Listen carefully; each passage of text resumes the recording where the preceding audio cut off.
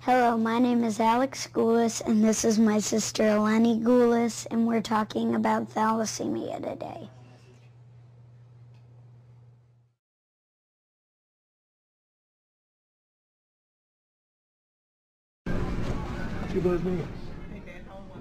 Thalassemia is an autosomal recessive blood disorder. Thalassemia is an illness that's caused by the inability of red blood cells to produce hemoglobin. We went to the 4-month checkup, and John Patelis, a friend of ours from church who knows about thalassemia, looked at Alex and said he's hemolyzing, which I didn't understand what that meant. It was a pretty devastating day, none to speak of.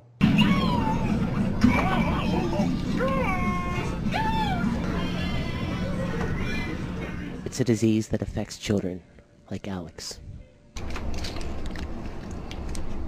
1, 2, 3. Take a deep breath for me.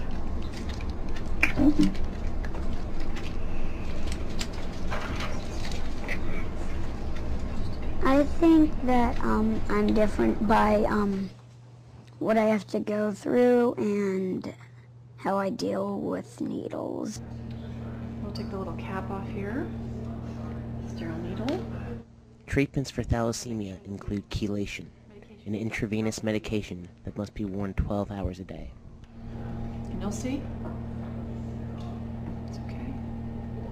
So leave it there like that. Oh, where's my other gauze? There's a maturity to him, or a level that that most kids that age don't have, or either don't possess. I don't think he never acts different. You know, we've tried to make him as normal as possible, except for the fact that he has to go once a month to get his therapy, and then at night he wears his medicine. And then pull it out the top, and then you won't even bother with it anymore, and that'll be the end of it. And clip it. And that stays on until tomorrow morning. Right before school, we pull it out. Patients with thalassemia must also receive blood transfusions every 3 weeks. Chronic transfusion means the receiver of a red blood cell transfusion generally once every 3 weeks to 4 weeks in order to keep them from trying to make red blood cells and keep their red blood count up. The reason you want to keep them from making red blood cells is because your body wants to try to make the red blood cells, it just can't.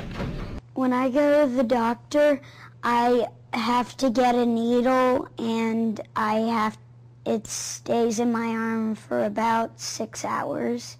A blood transfusion now to me doesn't seem like such a big deal. My doctor day is not very scary. It has a few scary moments when the needle's going in. 1, 2, 3.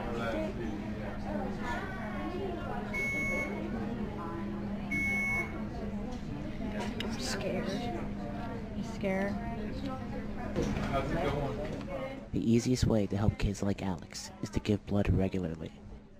Sometimes we take for granted when we hear on the news that, or reading the newspaper, that there's a shortage of blood supply out there, and it's just it couldn't be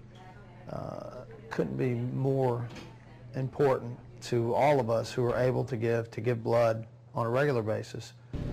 It's easy for me to come in here once a month and transfuse a patient with blood.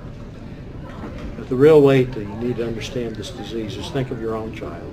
So I think it's really important to see someone else who you realize how appreciative you should be, and it makes you realize that, you know, giving back like that is it makes you feel great, and you know you're giving life literally to someone else.